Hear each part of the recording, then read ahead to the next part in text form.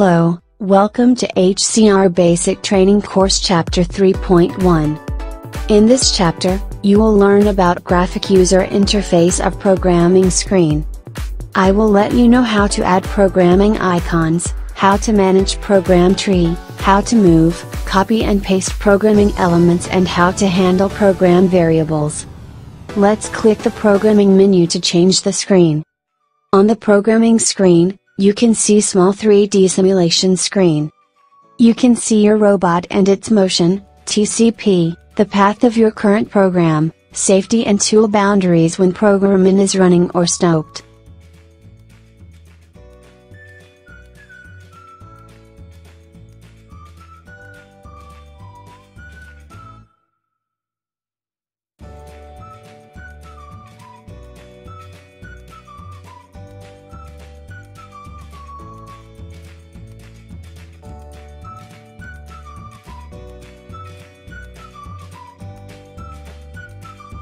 There are three programming tabs on the screen. First is Main Program tab, second one is for Subprogram, and last one is for Thread Program.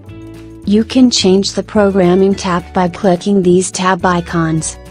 In Subprogram tab, you can make a new subprogram for current main program by loading other program files or templates.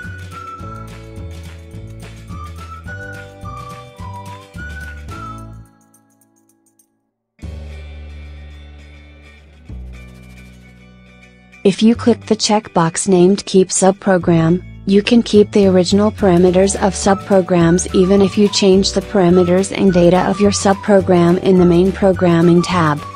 In Thread Program tab, you can add two kinds of thread programs for main program.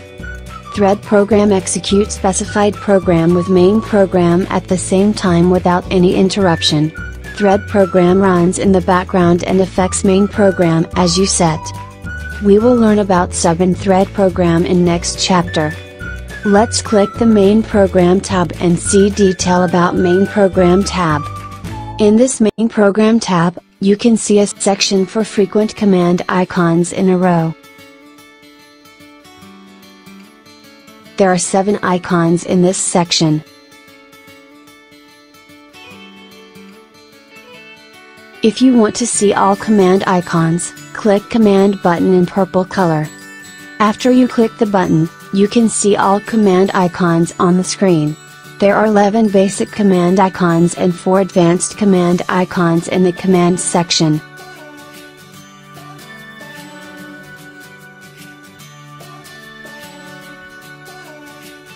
Let's click Variables button on the screen to start management of program variables. In this variable section, you can add or delete program variables. Program variable is dependent variable on current main program only. Click the Add button to add a new program variable.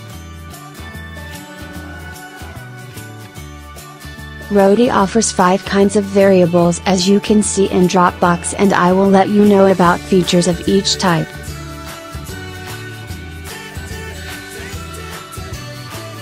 Let's make a number type variable first. After we create number type variable, you can see your new variable on the list. Click the name field and change the name of this variable as you want.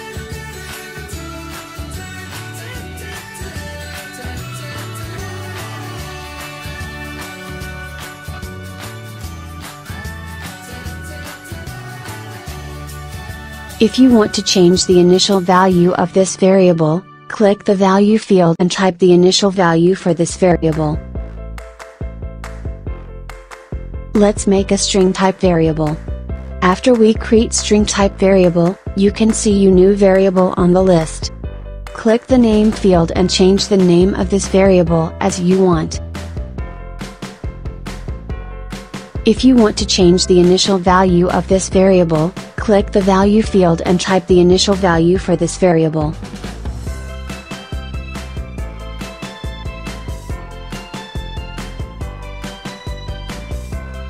Let's make a joint type variable.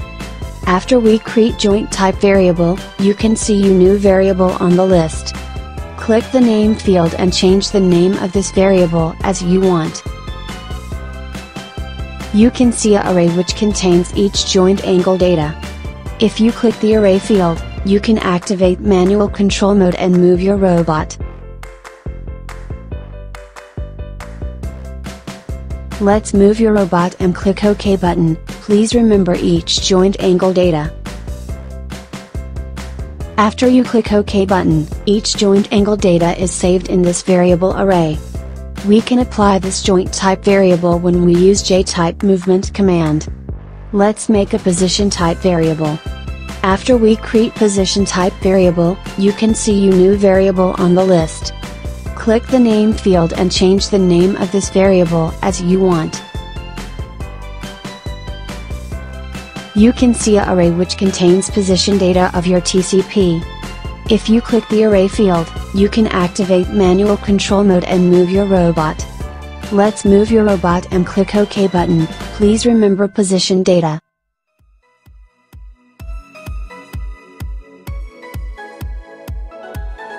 After you click OK button, TCP position data is saved in this variable array. We can apply this position type variable when we use larray or C-type movement command. Let's make a Boolean type variable. After we create position type variable, you can see your new variable on the list. Click the name field and change the name of this variable as you want. If you click the value field and choose one of two answers. After you manage the program variables, please click Apply button to save the changes. On Variable Monitoring tab, you can see the status of variables in real time when the program is running.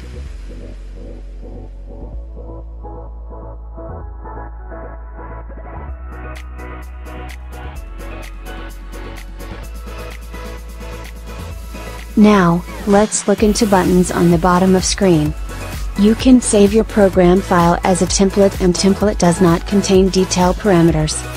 We can use template when we need only program tree and sequence. If you click the File button, you can save or load program files and also create a new program file.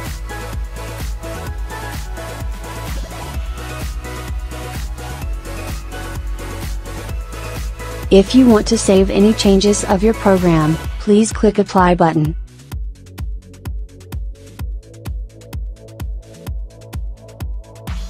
There is a button which activates unlimited loop for your main program, and also play and stop button for your program.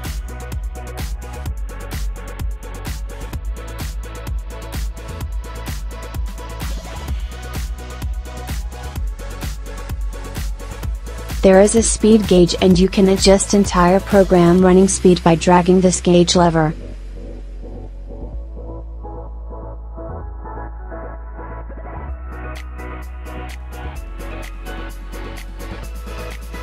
Now, let's look into Program Element screen. For the first place, there is a mandatory program element named Initialize. If you click the Initialize command, you can see a subtree for this command and also description for this command on the screen. You can add several commands which shall be repeated in the subtree when the Initialize command is activated. There are two checkboxes for this Initialize command. If you activate upper one, Rody will repeatedly execute program commands in the Initialize tree for every loop of main program. If you activate lower one, Rody will execute Initialize or the command just right side of the Initialize even if you click a command at the middle of program sequence.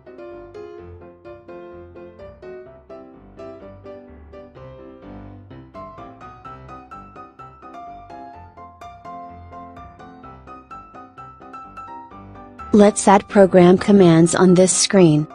You just need to click once to add a new command on your program. As you can see, there are several commands which have subtree for them like if, loop, switch command. You can open the subtree by clicking the command icon in the main program tree again.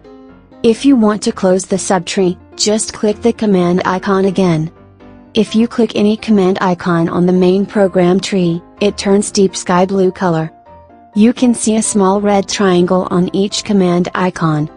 This red triangle means the command has no detailed data, so you need to teach or input appropriate data for that command.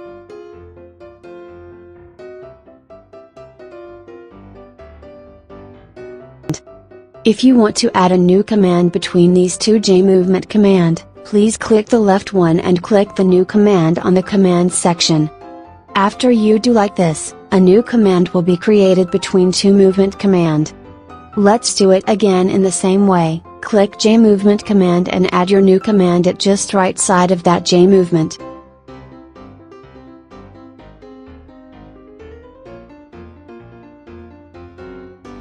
Also, s.r.o offers undo and redo button to help you to recover your small mistakes. Adding new command for each subprogram tree is also very simple in s.r.o.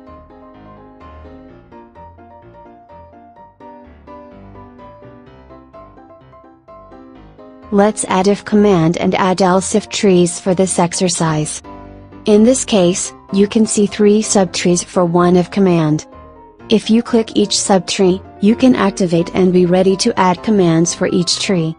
Click any subtree and let's add commands like me. As you can see in the screen, activated subtree changes color and it's darker than deactivated one. So, click the subtree to activate first and then you can add commands in selected subtree.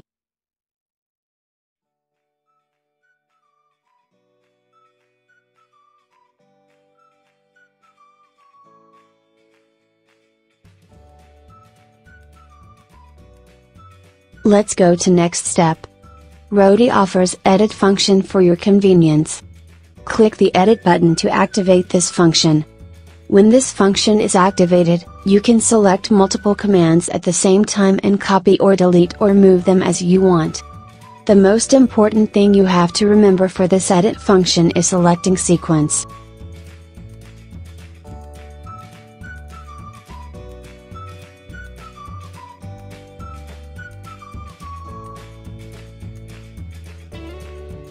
Let's see simple example on the screen.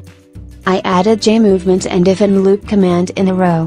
Then, I will activate edit function and copy these 3 command and paste into the folder. Please focus on the clicking sequence and small numbers of left corner for each selected commands.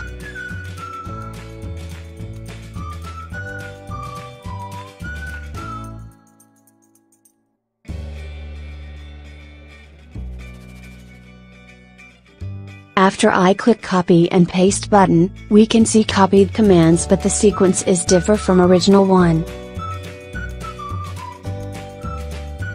The new sequence is as same as clicking sequence of edit function.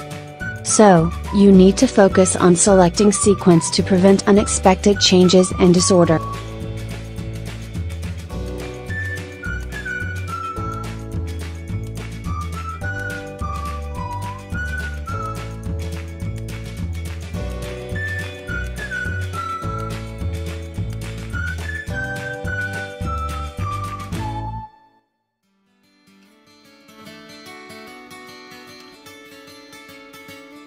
Let's erase all commands and go to the next step.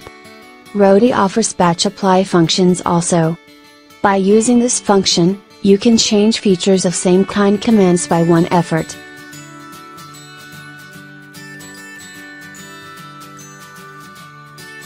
Select same type commands and click batch apply button to use this function.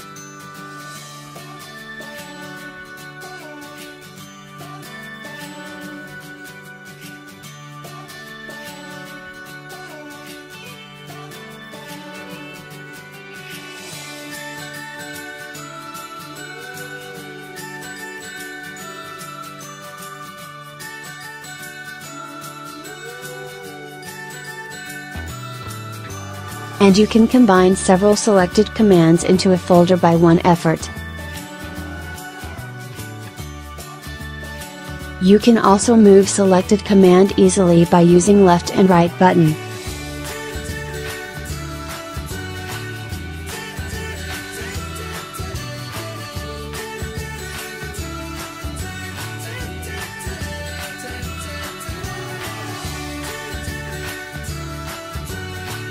s.r.o offers tree function to see total program architecture and tree at a glance.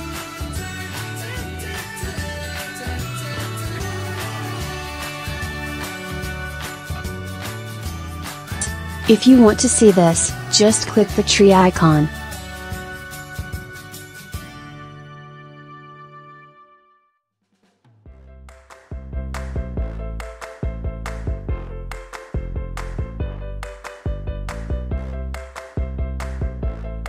Let's go to next step. I will make a simple program to show how the program runs according to integrated subtrees and the difference between two options of initialize command. Please make a program for your practice like me.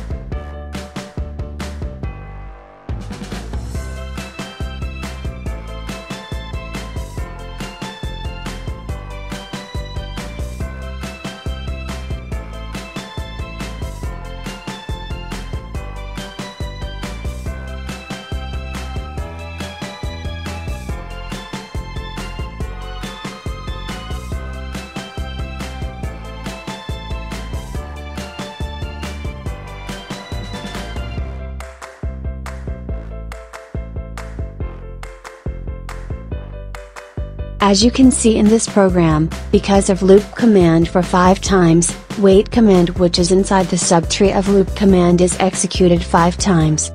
Please focus on the time bar subtree when the program is running.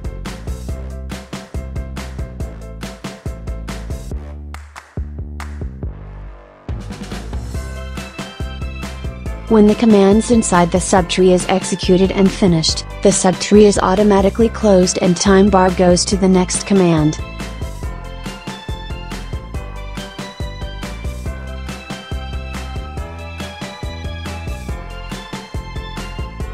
Now, let's see the difference between two options of initialize command.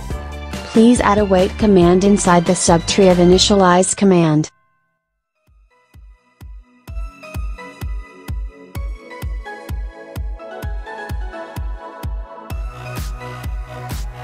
Activate the first option of initialize first and click apply button to save changes. If you click the command element at the middle or end of this program and play button, program starts at selected element, not initialize or first command of this program.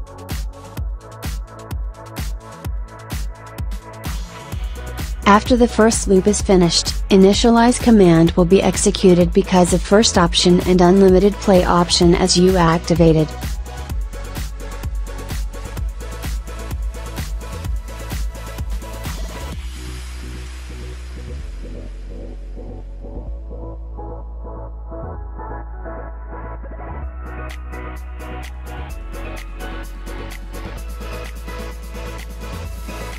Let's stop the program and activate both options of initialize command.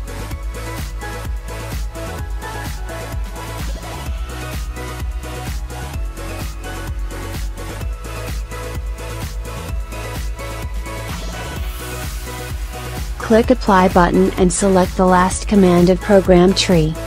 At this time, even if clicked the last one of this program, s.r.o ignores the last wait command and execute the first command of this program. And because there is a command at the initialize tree, you can see the time bar is at the subtree of initialize command. Let's stop this program and deactivate the first option of initialize function. And then, click the apply button and second command of this tree and play to see how s.r.o works. At this time, even if you clicked the second one of this program, s.r.o ignores your choice again and execute the first command of initialize command for one time. But we need to focus on the time bar of the second and third cycle. Because we deactivated the first option of initialize command, even if unlimited loop function is activated, s.r.o will not execute the initialize command for second and third cycle. These two options are useful when you want to reduce errors because of wrong start point or not refreshed signal status. In conclusion, if you activate first option, s.r.o will execute the commands inside the initialize tree for every play cycle. If you activate second option, s.r.o will execute the command inside the initialize tree for the first loop or execute the first command if there is no command inside the initialize tree. Let's go to final step of this chapter. If you click the simulation button of small 3D screen, you can play your program without robot motion. In this way, you can prevent unexpected motion of robot before real accident occurs. You need to click apply button to save this change before program runs. You can easily ignore your commands by clicking skip icon at the screen. This function will help you to reduce the time for partial verification of your program.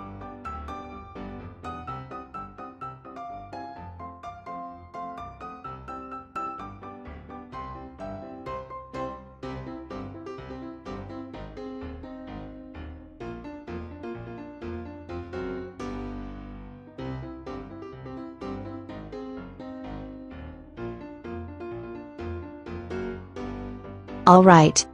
You've finished this chapter. Thank you for your valuable time. We will learn about basic movement command next time. See you next time.